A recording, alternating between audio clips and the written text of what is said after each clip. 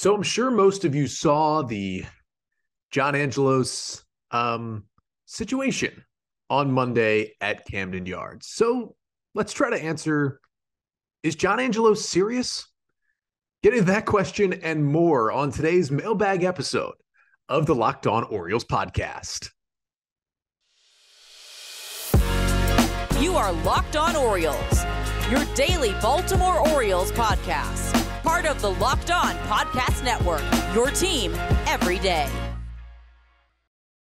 Hey there, Orioles fans. Today is Wednesday, January 18th, 2023, and welcome back in to the Locked On Orioles podcast, part of the Locked On Podcast Network, your team every day. As always, I'm your host, Connor Newcomb. And coming up on today's episode, we are opening up the mailbag once again here on the pod here on a Wednesday. I've got 7 Orioles questions from you, the listeners, to get to here on today's episode. We usually do 9 on a mailbag episode, but the reason I've cut it to 7 today is because I wanted to give a little more time to one question having to do with what the heck John Angelos said on Monday. But we will also talk about some long-term contracts in Major League Baseball, Anthony Santander's upcoming season for the Orioles. We'll talk about how the shift will impact the O's, some additions to Camden Yards, and more coming up on a mailbag episode of the Locked On Orioles podcast. So let's just jump right in. And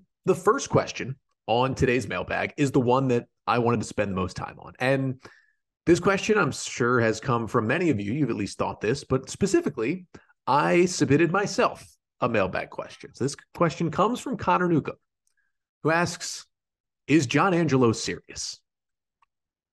If you didn't see or hear or read about what transpired in the warehouse at Oriole Park on Monday, here is the Cliff Notes version. John Angelos and Baltimore Mayor Brandon Scott held a kind of really a meeting / press conference on Monday morning in the warehouse to announce the Orioles' $5 million donation to the College Bound Foundation, which is a great organization that's been around, I believe, since the 80s in Baltimore, that helps students in the city acquire scholarship money to go to college. And it's been a great resource for many students in the city for years. And it was, I believe, the biggest donation they've had, $5 million from the Orioles. The foundation said that $5 million is right around their operating budget per year. Angelos just doubled it with that donation. And it was a cool moment. And you can obviously see why they scheduled it for Martin Luther King Day on Monday to announce this scholarship. And, Brandon Scott talked about the money and the city's relationship with the Orioles. Now, the O's were asked about, hey, is there going to be a Q&A after this? The O's said yes. So not only the local Baltimore media, but the people that cover the Orioles came to this press conference as well, prepared with questions. And Angelos got a couple of questions. And the first one, rightfully so, had to do with the lease at Camden Yards, which expires on December 31st of 2023 at the end of this year. And the deadline is just 2 weeks away to sign the one-time 5-year lease extension. The Orioles can exercise a 5-year extension if they sign it by February 1st of 2023. They can tack on 5 years and make the lease run through 2028. Seems like a pretty easy decision at this point, but the O's haven't done it, and we're 2 weeks out. So he gets a question about that, and he responds saying, I get, why you're asking the question, but he says, respectfully, I'm not going to talk about that on Martin Luther King Day. It's not what Dr. King would have wanted. So you're already thinking, you scheduled this event in the warehouse of the baseball team that you own. You've only been available. It's only the second time you've been available to the media in 4 years as the face of the Orioles Angelos family ownership group. That is John Angelos. Did you not expect to get Orioles questions? And I got to say, although the question wasn't directly about this donation or College Bound, asking if the Orioles are planning on staying in Baltimore does relate to the fact that John Angelos and Brandon Scott were there together talking about the Orioles' relationship with the city in general. I think it was a fair question to ask and an appropriate question to ask. What wasn't appropriate is John Angelos saying, I'm not going to answer that question because it's not what Dr. King would have wanted. But whatever, he passes over, and next it goes to Dan Connolly of The Athletic. As many of my listeners know, I've been critical of Dan Connolly in the past. I don't think he covers the team as well as he should, especially writing for a place like The Athletic that is behind a paywall. He clearly has some vendettas against the Orioles from his past when he worked for the Baltimore Sun. It shows up in a lot of his writing. I don't think a lot of it's fair. And in my limited interactions with him, some have not been pleasant. And I've heard similar things from other people. However, in this case, I didn't think Dan Connolly was out of line because he follows up that question, gets the microphone, and he asks about the Angelos family as a whole and how the ownership group will proceed moving forward, how it could affect the Orioles. And he also asks Mayor Scott the same kind of question. Basically, are you worried about these kind of donations, this relationship with the city, if a new ownership group does come in? Which is a fair question because, as we know, the entire Angelos family for 6+ months has been involved in an interfamily lawsuit, trying to figure out who seizes control of the law firm, of the Orioles, of the family's assets, especially when Peter Angelos, who has been in bad health for a while, does pass away. And those are all fair questions because not only does it relate to this press conference, because the Orioles' relationship with the city could change if ownership changes, and it looks like because of the lawsuit, it's trending that way. And when you haven't made yourself available to the public, when this is the first time John Angelos has basically shown his face in public since the details of the lawsuit came out, do you expect to not get a question about it? And again, 2 times in 4 years you've been made available, you're going to get those questions. You can't be that stupid to think you're not going to get those questions. And he basically goes on an entire rant at Dan Connolly instead of talking about, hey, I'm not going to answer those questions today. This is about our donation and the College Bound Fund. Slips to the next question. That would have been annoying, but it would have been fine and wouldn't have got the reaction. Instead, kind of tirades Dan Connolly, gives him a lecture, asks him if he's from here. One thing Dan Connolly is not guilty of is being from somewhere else. I mean, the dude has grown up in the Baltimore area and lived here and worked here basically his entire career, covered the Orioles for a long, long time. And then, invokes it being MLK Day, invokes Dr. Martin Luther King multiple times in this lecture he basically gave about why it's not appropriate to ask about the Orioles. And yet he's the owner of the Orioles. He is making his first public appearance since all of this went down with this lawsuit. All these questions are swirling about the future ownership of the team. They are fair questions. And he tries to say it's not fair because it's MLK Day. You scheduled this press conference on MLK Day. You had to know you were going to get Orioles questions. You can't be that stupid. And it's either stupidity or it's just the billionaire mindset that he has of just, I can do no wrong and no one can touch me, which plenty of billionaires have, which is one of the many problems that exist with billionaires just existing in our society. And the fact that he felt so privileged to just say, oh, I don't have to talk about anything because it's Martin Luther King Jr. Day. Like, are you kidding me? Like, there's other layers to that we could get into, but just the stupidity on the surface.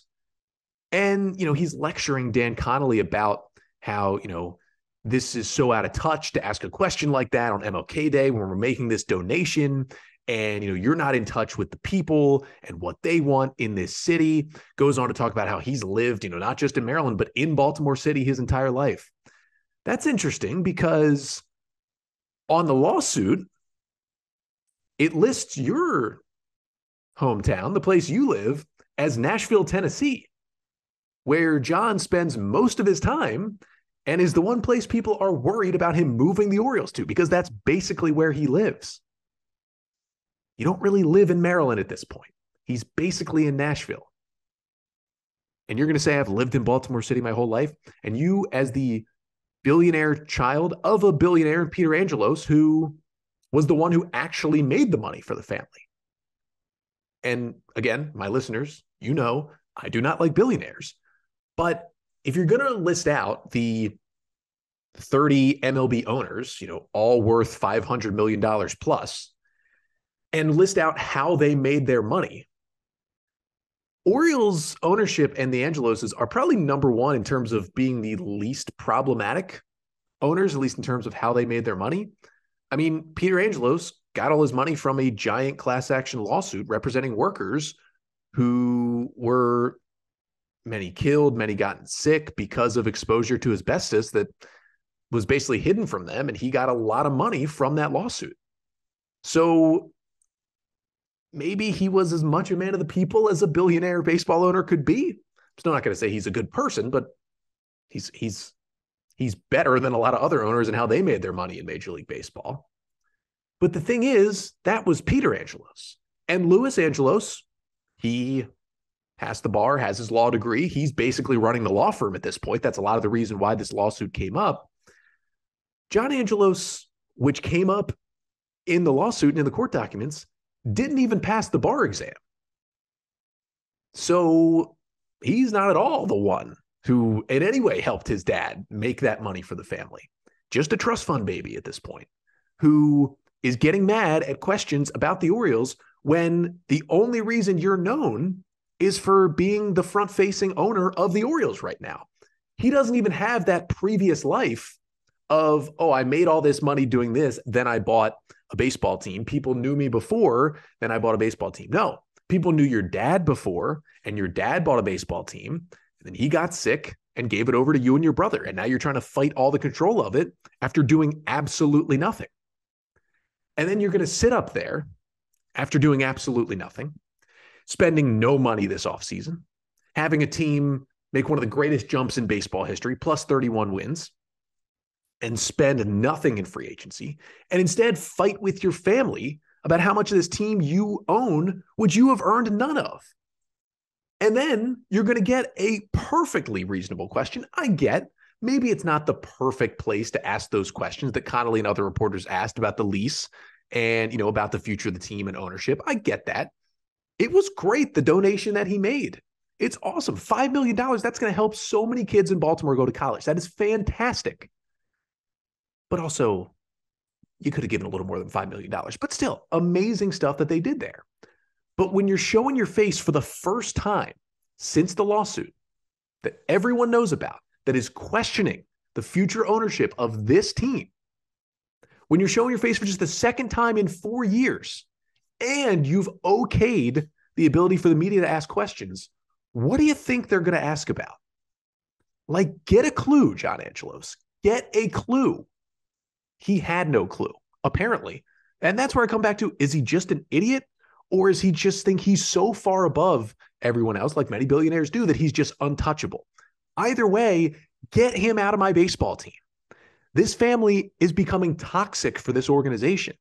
And it also comes to the point where, and this is a whole other topic about how mad you're going to be at Mike Elias when this is his boss. I think that's kind of fair to maybe ease up on Mike Elias a little bit, because this guy's a doofus. And all of this, I feel like, doesn't even address fully the point that not only is he not answering the question, but he's saying it's not appropriate for those questions because it's MLK Day. Are you kidding me? You scheduled the press conference for Martin Luther King Day. And hey, if you're going to say it's inappropriate, that's fine. But in that sense, you have to make yourself available other times. Then you can make that argument. But if you're never showing your face, people are going to ask that question no matter what day this press conference is on. And then he goes on and on to tell Dan Connolly, you can come back next week. We'll open the books. Meet me on the third floor. We'll look at the financials. There is no way that's happening. And I hope that people at the Sun and at the Athletic and everyone who covers the Orioles try to hold the O's accountable for that sentence that John Angelos said. And next week they come back to the warehouse and say, all right, we're ready to see the books. There is no way they are opening the books. So just a bold-faced lie from John Angelos. We'll see if he gets caught up in that one or not. Just the ridiculousness of this. And I still didn't even address the lease question as much. You got 2 weeks. If you were going to sign the lease, you would have signed the lease already.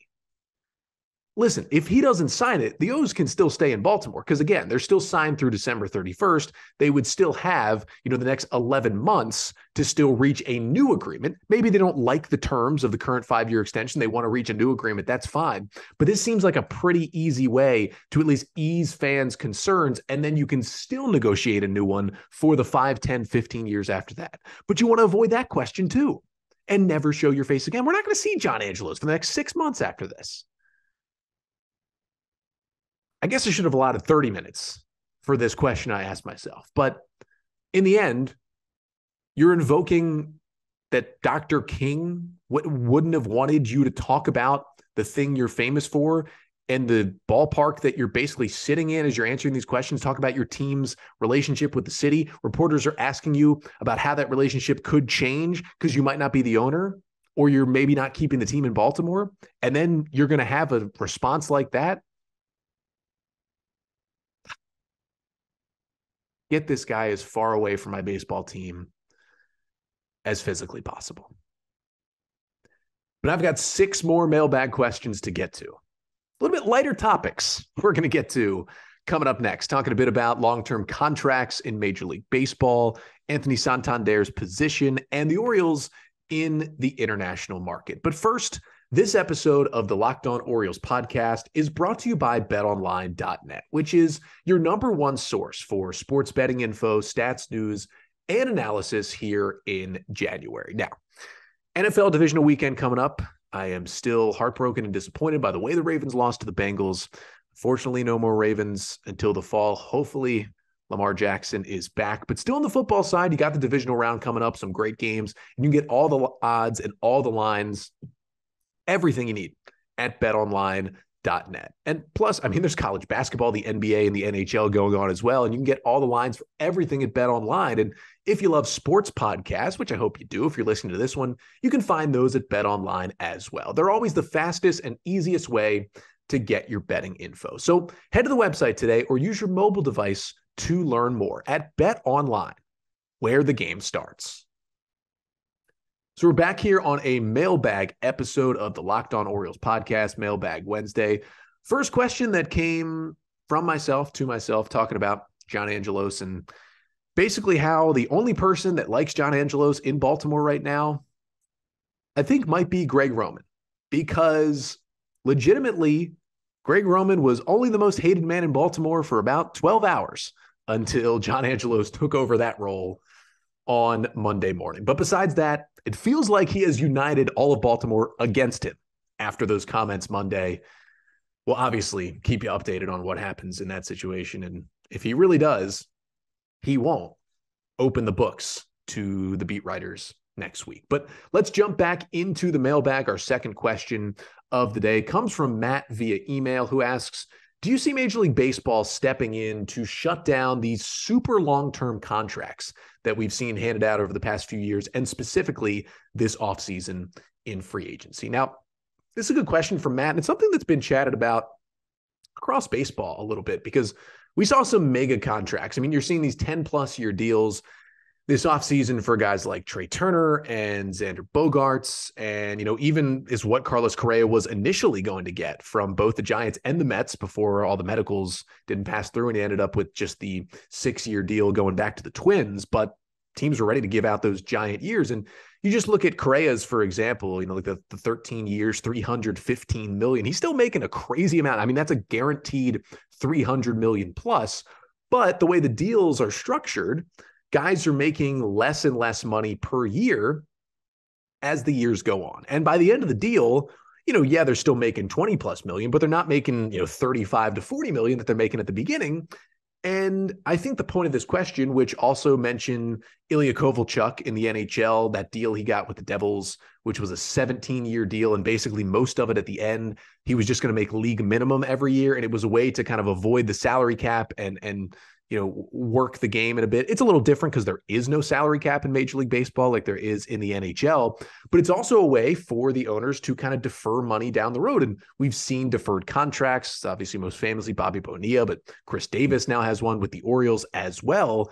But it's a different way to defer money down the road and have less of a payroll hit year to year in the back half of these mega 10, 11, 12, 13-year deals that free agents are getting. And the reason the question comes is that, are these deals making it much easier for the quote unquote big market teams to sign these big free agents? Because you can say, oh, we're guaranteeing you $350 million. And that player, whether it comes in 6 years or 15 years, is going to get that $350 million. That's how it works in Major League Baseball. You are guaranteed to get that money.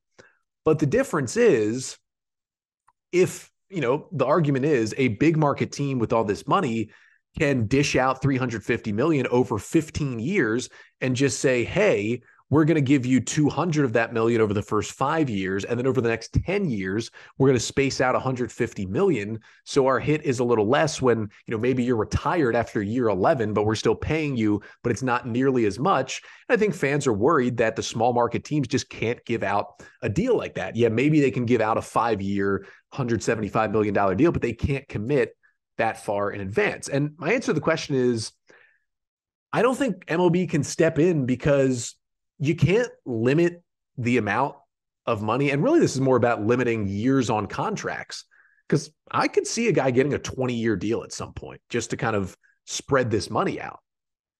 But you can't just step in and change it. It has to be collectively bargained. And of course, it's going to be another 4 to 5 years until we have another collective bargaining agreement. We know the pain we saw going through the lockout last offseason to get a new deal. But the other thing is, I don't see this being stopped unless it becomes incredibly anti-player, where guys are only being able to sign deals if they're getting these like 20-year deals and they're making like $1 million a year at the end. But even then, they're still getting the guaranteed money. So this still helps the players. The MLB Players Association is not just in sports, but it's pretty much the strongest union in the United States. They are not, I don't think, ever going to be okay with a salary cap. Now, this wouldn't be a salary cap if you're putting caps on years. But if the owners are trying to put a cap on how many years you can give out, that is going to be seen to the players as a slippery slope to then allow the salary cap. And so what the Players Association is going to do, they're going to shut down that cap on years. And I get where the concern comes from. It's just never going to happen because the union is so strong for good reason. And they're just going to say, we can't give up a year cap because that might move to a salary cap at some point. And you understand that logic completely. And so we'll see how out of hand it can get. Right now, I still don't think it's a huge issue. It's not nearly, what that NHL contract was, but obviously you want to keep an eye on how that continues to advance down the road.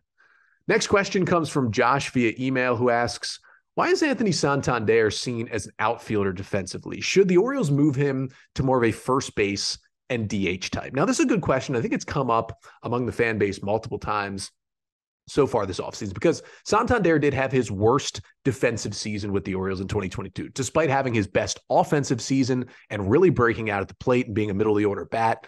He was not good in the field. Now, he did have, it was a little interesting to see him this year. He had a -5 defensive run saved, according to Fangraphs, in the outfield this year. However, it was kind of interesting because he was actually +3. He was above average defensively in right field, but he was -8 in left field. He was one of the worst defensive left fielders in all of baseball when he played out there this year. Now, I don't think he played an inning in left field at Camden Yards this year because of the new dimensions. It made it harder to play left field, so you mostly see Austin Hayes out there and then Santander in right. But when the Orioles went on the road and they were in more standard ballparks, right field then became the tougher position. So mostly on the road, Hayes would play right field and Santander would move back over to left. And he was horrendous when he was in left field in road ballparks.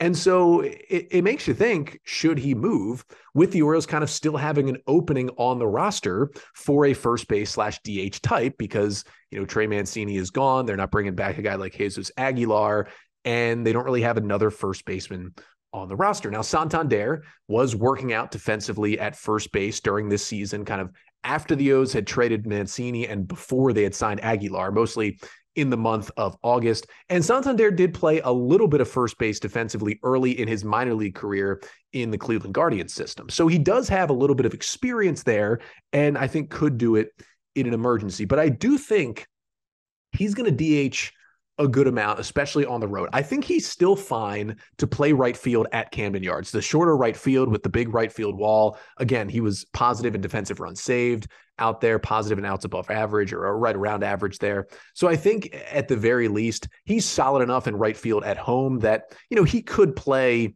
70 games in right field at Camden Yards this year. And I think the Orioles would be okay. But when they go on the road and right field becomes tougher, or he gets moved to left field on the road, I would like to see him mostly DH and maybe play a little first base. But I think the answer to this question is going to come down to how impactful the other Orioles outfielders can be. Because right now, you would probably slot Austin Hayes in left, Cedric Mullins in center, Santander in right, Mountcastle at first base. And then, you'd have Kyle Stowers as the next big name in the mix. I think the Orioles should add another bat to kind of be kind of a DH type. But if they don't, obviously that opens it up more for Santander. But if you're going to play better defensively, Santander would DH in that scenario and someone else would play the outfield. So it's really going to depend on how good is Austin Hayes this year. Because if Hayes can kind of find the bat we saw in the first half last year, well, he's going to lock down left field and right field on the road. And it's going to be, there's going to be more ability to move around Santander.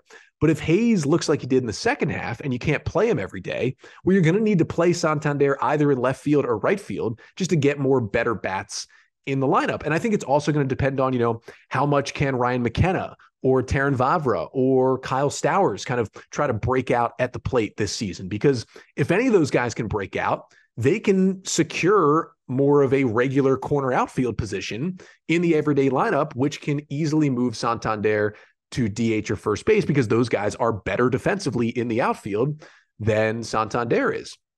Maybe Adam Frazier, who, is mostly a second baseman, but can also play all three outfield positions. Maybe if he's hitting better, or maybe if, Jordan Westberg or Joey Ortiz just takes over second base, maybe you're playing Frazier in the outfield more and Santander goes to DH. Or if the first month in AAA, Colton Cowser just forces his way to the big leagues, you're going to play him defensively in the outfield and move Santander to DH. So it's really going to be about, can someone else in that group I mentioned step up offensively? If they can, it's going to make that move easier. If they can't, I think Santander is going to DH more this year than he did last year, but you're just going to have to play him out there if other guys aren't stepping up. But I do think long-term, whether it's in an O's uniform or not, because he's a free agent after 2024, long-term, he's not going to stick in the outfield for much longer. He's a first base or DH type, but I still think he'll play a good amount out there this year, but still less than he did last year. Next question also comes via email. This one from Vincent, who asks, after 2023, can we start to critically evaluate Mike Elias and Kobe Perez and their staff when it comes to international signing classes? And this is a pertinent question because obviously the international signing period opened on Sunday. If you want to go back and check out Monday's episode, broke down the 27-player class that the Orioles brought in and some of their big names like Luis Almeida, $2.3 million signing bonus, the most the Orioles have ever given out to an amateur international free agent. But kind of the point of Vincent's question was, we really haven't seen the fruits of the labor since Mike Elias came in and actually started bringing in players from the international market. At what point do you start to say they're not very good at this? And he did say, should we start saying it after the 2023 season?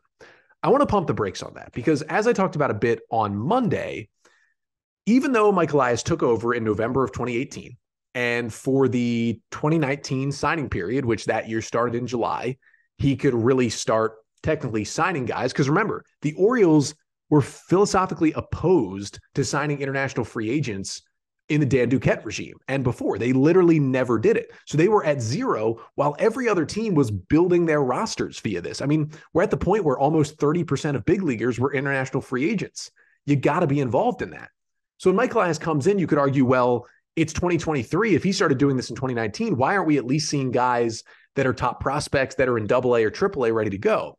Well, as I talked about Monday, although you're not supposed to, sign guys and recruit guys until the period opens, all of this is done under the table and every team breaks the rules. They are contacting kids 2 or 3 years before they become eligible. You're eligible to sign at 16. They're talking to guys at 14 and 13 years old and basically having verbal agreements with them 2 years out from the signing period opened.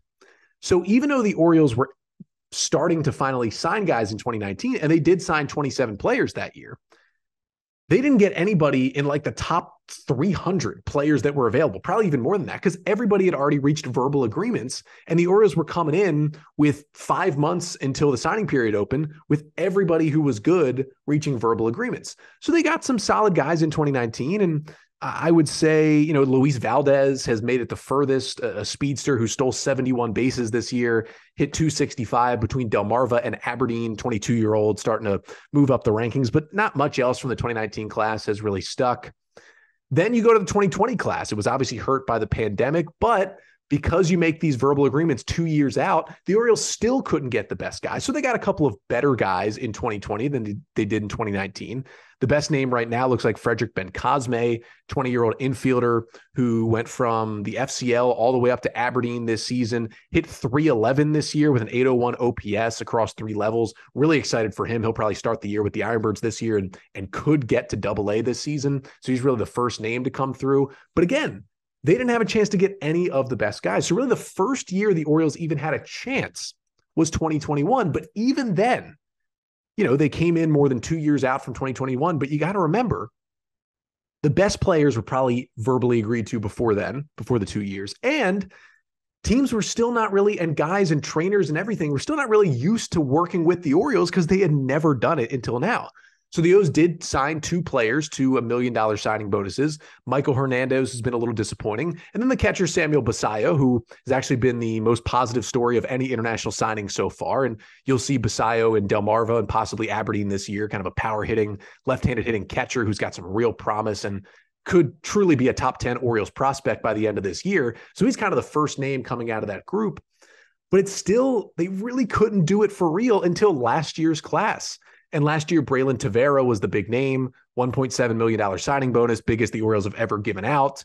Him with a couple other names, Luis Arias as well, are kind of Leandro Arias, I should say, he's got more than $1 million. They're kind of in that group where you can finally start evaluating guys. And obviously Luis Almeida in this group is a big signing, biggest bonus ever. But you kind of have to wait till the guys in the 2021, 2, and 3 classes are in AA before you can really say, is this successful or not? So you're looking at wait until 2024 or even 2025 to really evaluate this, because that's how under the table this whole situation happens. And that's how much you have to kind of look back on these guys and really look forward, because the O's were just so far behind before Mike Elias got here.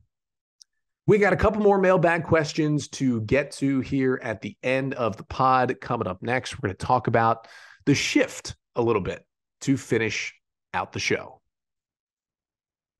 So we're back here on a mailbag episode of the Locked On Orioles podcast. Just going to get to a couple more questions here. I was thinking about doing 7 questions. We'll just do 6 on this episode because I yelled at John Angelos for so much at the beginning of the pod. But both of these questions have to do with the shift. And we'll start with a question from David via Twitter, who asked, does the shift ban put more value on Jorge Mateo's defense moving forward? And when David asked the question, he mentioned, Mateo coming up in trade rumors this offseason. As we know, a couple of weeks ago, Ken Rosenthal writing at The Athletic that teams were calling the Orioles about Jorge Mateo after all the big shortstops had come off the board. And he's certainly someone the Orioles could trade. I don't want them to this offseason, but he's certainly someone I could see them dealing. And to answer the question, yeah, I think the shift ban puts even more value on his defense because, first of all, if he sticks at shortstop, he was already, as the Fielding Bible told him this year, the best defensive shortstop in all of baseball in 2022. Now, the fact that, against big power pull hitting right-handed hitters, the second baseman can't come on his side of the second base bag, he's going to have even more ground to make up when he's playing shortstop. That's going to make him more valuable. But the other thing that's going to make Mateo more valuable is if he does move to second base. And I don't know if the Orioles are going to do that right now because he's so good at short. But if you get to a point where, you feel like you have to play Gunnar Henderson at shortstop, he's so good there, but you want to keep Mateo around, and maybe there's a point where you want to move Mateo to second base, he becomes probably the best defensive second baseman in all of baseball, because second basemen with the new shift ban are going to be asked to do a lot more, because usually you have a shortstop who can come on the other side of the bag against a lefty and help you field these ground balls. But now it's all up to the second baseman to get those grounders deep in the hole with those big lefty pull hitters. And so second basemen have to have a lot more range this year than they have had to have in the past. And if Mateo does move over to second because someone like Gunnar sticks at short or he's with another team and plays second base, he's going to be so much more valuable there than a previous second baseman would have, because you can't shift and because he can get to so many balls in the hole at second base. I think that makes him really, really valuable at that position. And then the other question having to do with the shift comes from Ali Khan, also on Twitter, who asks, which Orioles hitters will benefit most from the shift ban? I came up with two guys who were really hurt by the shift last year. Number one was Anthony Santander. And as we know, Santander had a great season, 120 WRC plus, leads the Orioles with 33 homers, hit well from the left and right side as a switch hitter. He had his breakout offensive season, but he did not do well against the shift. Santander had just a 35 WRC plus when facing the shift this season. That is 65% worse than a league average hitter when he faced the shift this year. And it was a 29 WRC plus, specifically when he was hitting left-handed against the shift. So the shift took away a lot of his hits this year. He was so much better when teams were not shifting against him. So you think about how good he was this year. Now tack on the fact that teams can't shift him. Santander could be in line to get even better in 2023. So that's really culprit number one. And the next guy I would say is Ramon Urias. He wasn't shifted nearly as much as some of these other guys, but when he was shifted, just a 45 WRC plus, which means he was 55% worse than league average when he was shifted last year. He had such an up and down offensive season. And Urias, it's big for him because although he's gotten better at this, and I've talked about it time and time again, when Urias hits the ball in the air, he is a good hitter. When he doesn't, it's shaky. Urias hits the ball on the ground a lot. And that means the shift is going to affect him even more than your general hitter because he hits so many ground balls, and he was not good against the shift. But one thing he can do is hit the ball in the air more, and the shift won't hurt him as much. But without a shift, even if he does keep hitting it on the ground, we should see Urias's stats tick up a bit in 2023. And the last guy I did want to mention on the flip side of this was Ryan Mountcastle. He had the Orioles' best stats against the shift among qualified hitters this year. He had a 103 WRC plus when shifted this year. He was the only Orioles hitter who was above league average against the shift.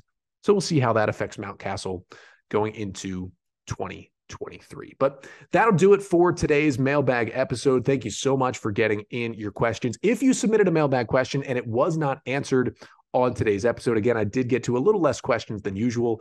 I will get to them on a future mailbag episode, and kind of, unless there's big Orioles news, looking at right now doing another mailbag on Friday, getting to those questions and finishing off the week. If you would like to submit a mailbag question for a future mailbag episode, you can email us at lockedOnOrioles@gmail.com. You can tweet to the show at LockedOnOrioles on Twitter. The DMs are open as well for those mailbag questions. You can drop a mailbag question in the YouTube comments. Make sure to like, comment, and subscribe to the Locked On Orioles YouTube page. And if you're listening on Apple Podcasts and iTunes, make sure to give a 5-star rating and a review to the show. And in that review section, you can leave your mailbag question, and it will be answered on a future mailbag show, which it looks like I'll get to on Friday when I'm back here to finish up the week here on the pod. But until then, I'm Connor Newcomb, and this has been the Locked On Orioles podcast, part of the Locked On Podcast Network. Your team every day.